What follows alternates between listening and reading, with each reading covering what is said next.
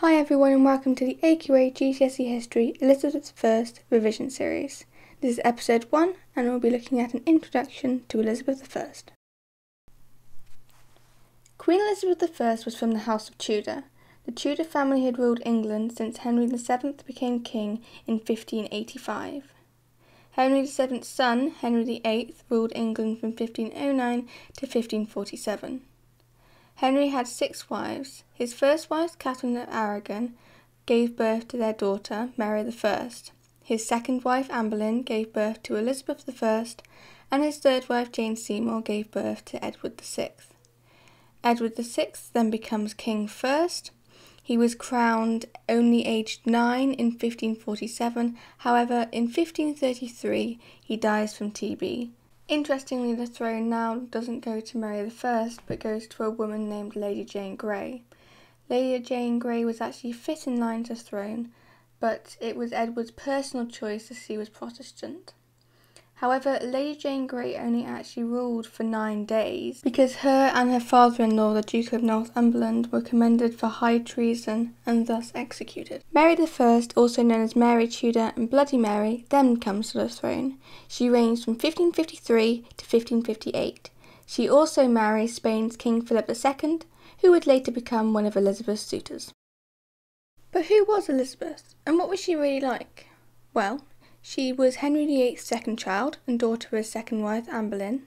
She was third in line to the throne behind Edward VI and Mary I. Elizabeth had a difficult childhood and often feared her safety. In 1554 she was accused of conspiring against Mary I, and as a result she was placed under house arrest for around a year. But she was highly educated and very intelligent, and despite the fact she had very little training in how to govern, she turned out to be a very effective and powerful leader. But due to her difficult upbringing, Elizabeth was sometimes indecisive and only placed her trust in a couple of close advisors. She was reluctant to make important decisions, and she often feared the consequences. But some people just didn't like Elizabeth.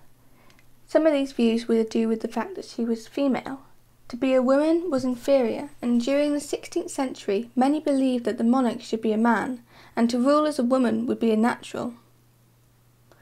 Many just expected Elizabeth to be a figurehead and allow her male counsellors and advisors to take control, or she would find a husband to govern for her instead.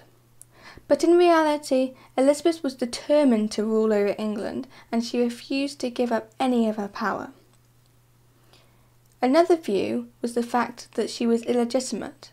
In 1533, Henry VIII divorced his first wife, Catherine of Aragon, and married Elizabeth's mother, Anne Boleyn. In the Catholic Church, divorce was a sin, so many Catholics believed that Henry's marriage to Anne was invalid, thus making Elizabeth an illegitimate child and heir to the throne. These issues of Elizabeth's legitimacy weakened her claim to the throne, and some believed that Mary, Queen of Scots, was a more rightful heir to the throne. So that's the end of episode 1 of the AQA GCSE History Elizabeth I revision series. Episode 2 will be on the Elizabethan court. Thank you for watching and I hope you enjoyed. Please remember to like, subscribe and leave any questions in the comments below.